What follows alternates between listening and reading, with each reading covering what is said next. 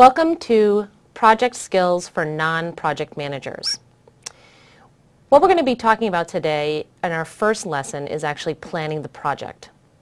Our objectives for planning the project in this lesson are being able to plan the project and its parameters, including its scope, requirements, resources, and constraints. And we're going to talk about all of these items specifically on an individual basis.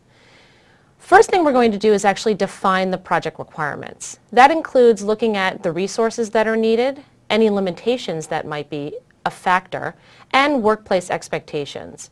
Resources can include contributors who are going to help you with the project, the budget per se, any tools or equipment that you're going to need. Limitations are really limitations of the project management role, especially for those of you who are not project managers on a daily basis. And then workplace expectations are really, how are we going to work on the project? What's the timeline? What do we expect of the contributors? And what is the expectation overall for communication and debriefing and feedback as well? Then we're going to talk about creating your project plan. And that's essentially what is your strategy for this project plan.